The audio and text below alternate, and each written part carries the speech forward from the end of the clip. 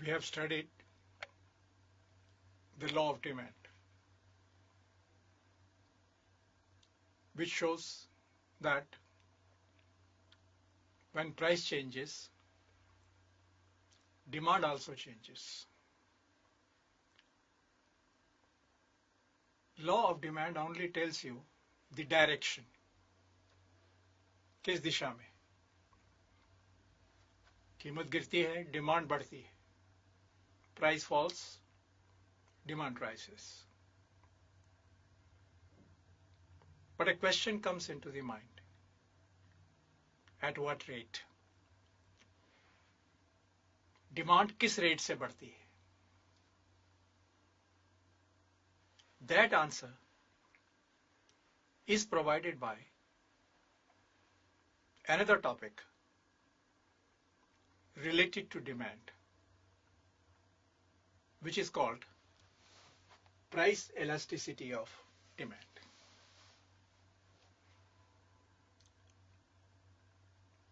अभी हमने कहा at what rate. The rate means degree. So degree of change in what? Demand. We can say the degree of response. The degree of response. Response of what?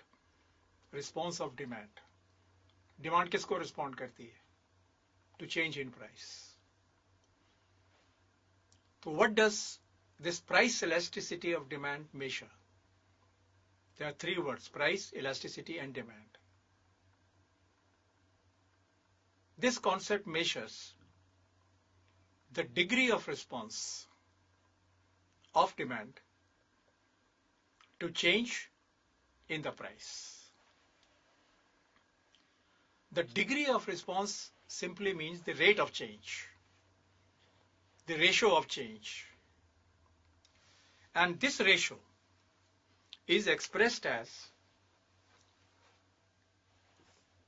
I write EP. P for price, E for elasticity. This is in brief, what we call price elasticity of demand. It is simply percentage change in quantity demanded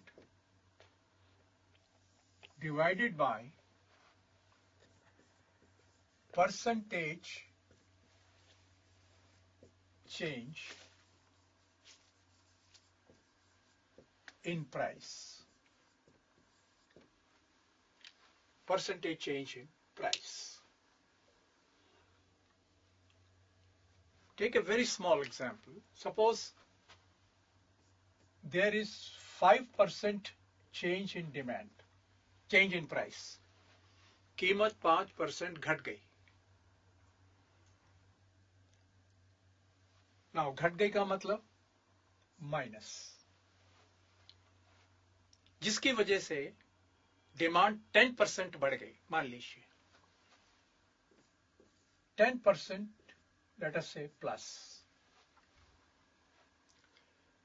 Obviously, the answer would be -2. Now, what does this -2 mean? It's a simple class 3rd question, class 4th question, unit sums, which you had done when you were a child. It's simple. If 5% change in price leads to 10% change in demand, 1% change in price leads to 10 upon 5 is equal to 2% change in demand. The 2 is derived. Now you can interpret this 2, -2. Leave out minus first, and then we talk of minus later. 2 means 1% change in price leads to 2% change in demand. We can improve this statement further and say, since we have used minus sign indicates inverse relation between price and demand. So minus 2 will mean 1% change, 1% fall in price leading to 2% rise in demand. This is how we interpret the numerical measure of price elasticity of demand. Now, since there is an inverse relation between demand and price and demand, the numerical answer of price elasticity must always be in minus. Now, there is a confusion between student community and sometimes in the teacher community as well. And that confusion arises on account of different books talking of different things. Let us remove this confusion.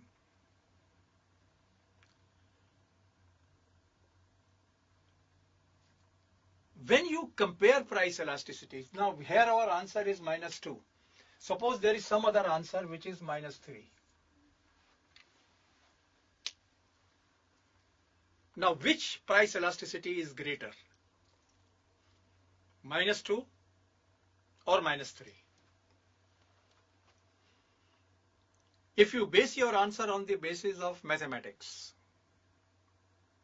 your answer will be that minus 2 is greater than minus 3, which means suppose this commodity is X and this is Y. Demand for commodity X is more elastic than demand for commodity Y, which is wrong. In fact, demand for commodity Y is more elastic than demand for commodity X. The reason is before you. A 1% change in the price of X leads to 2% rise in demand for X, and 1% fall in price of Y leads to 3% rise in demand for Y, a higher rise. Therefore, Y is more elastic than X. Now what do we do?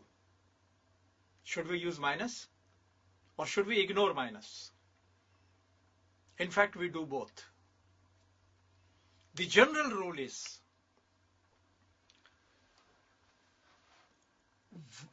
while calculating EP, don't ignore minus sign.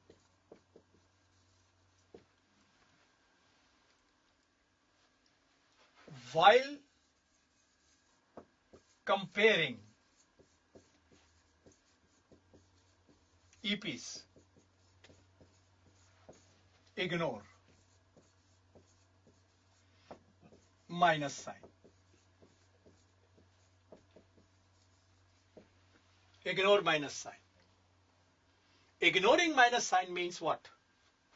Ignoring minus sign means take absolute values. Don't make the mistake in the examination. If you are asked to solve a question on elasticity, then if minus comes, let it come. Don't ignore it. But if you are asked to compare price elasticities, then take only absolute value. You have to ignore minus sign. This is the general rule. When we study further this topic, keep this thing in mind. Minus sign should not be ignored during calculation of price elasticity. It should not be ignored. After this, we come to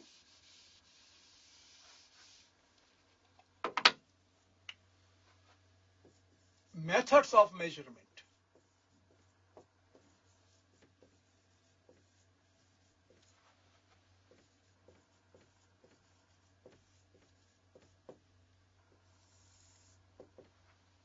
we come to methods of measurement.